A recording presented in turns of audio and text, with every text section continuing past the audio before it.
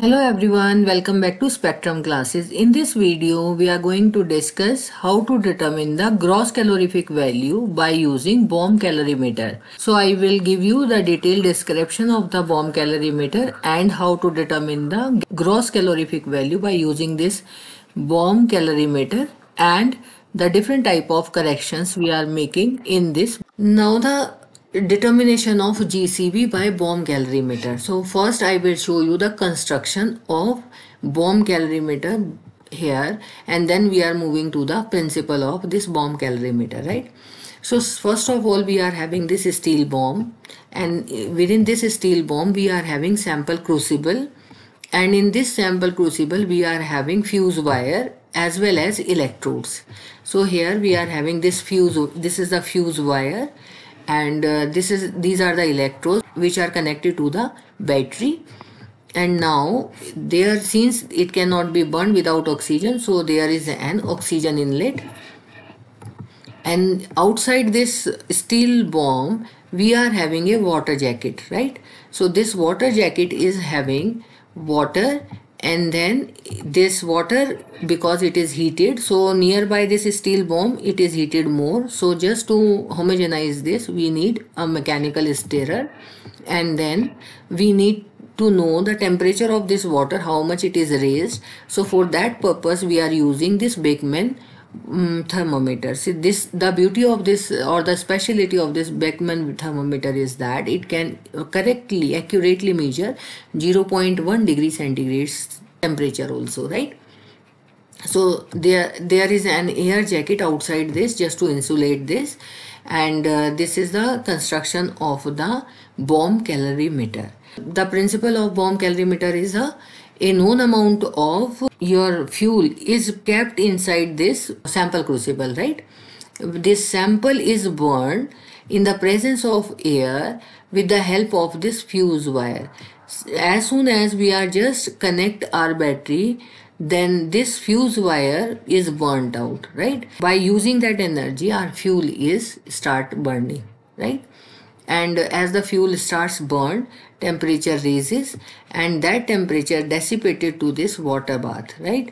And whatever be the raise in temperature, that will be measured by with the help of this Beckman thermometer. And to homogenize the water, we use mechanical stirrer out of this, right? So here I am just going to show you how we are going to measure the calorific value of a fuel. So here first we are going to measure the GCV or HCV of a fuel. So this is equal to W plus W into T2 minus T1 upon X. In the same way, we are just going to determine the low calorific value out of this HCV, as we discussed the formula in the previous slide, right? So here I am just going to show you. Here X is the mass of the fuel sample taken in the crucible in grams. W is the mass of the water in the calorimeter which we have taken over there, and small w is the water equivalent of calorimeter. I have just made one video on the experiment how to determine the water equivalent of a calorimeter, so you can go and check that. So there is a W which is the water equivalent of bomb calorimeter. T1 is the initial temperature of the water in the calorimeter, and T2 is the final temperature of the water in the calorimeter, and S is the specific heat of water, which is 1 calories per gram per degree centigrades, right? So while doing the numericals, we are using this specific heat of water, fine. If you are not having the water equivalent of calorimeter, then you can simply calculate it with the help of weight of apparatus into specific heat. Specific heat of what? Specific heat which is given for the container, right? And for this purpose, if we are experimentally measuring this HCV of benzoic acid and HCV of naphthalene is used to determine the water equivalent of the given calorimeter, right? So initially we are going to perform the experiment with this. So this is about the determination of GCV by the bomb calorimeter, but this reading is not very accurate, so there need to be some corrections in the formula. So what are the corrections? So corrections are like this.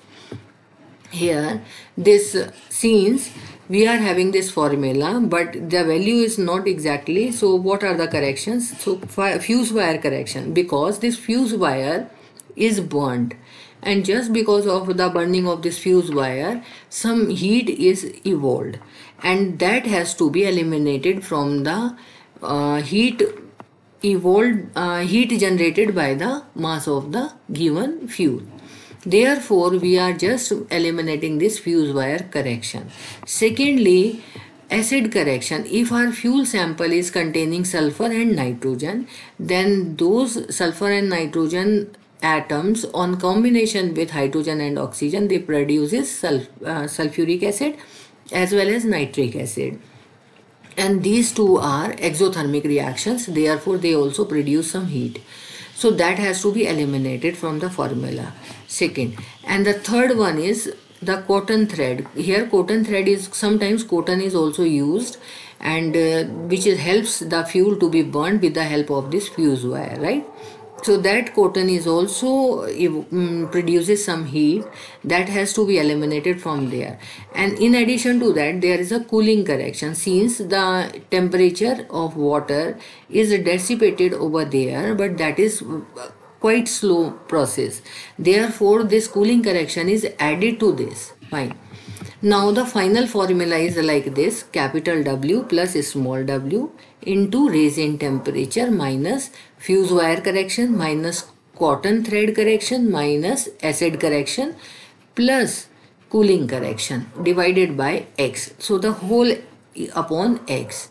Right, sometimes a student made a mistake, they simply divide these two terms with the x and then eliminate all such things. Actually that made a mistake in your answer. So, and the unit of this HCV is calorie per gram or kilocalories per gram. Fine. So I hope you understand. Once we are determining this HCV, we can calculate LCV also, right? I hope you understand this and you find this video helpful. If you find this video helpful, please like, share and subscribe. Thank you all. Thanks for watching.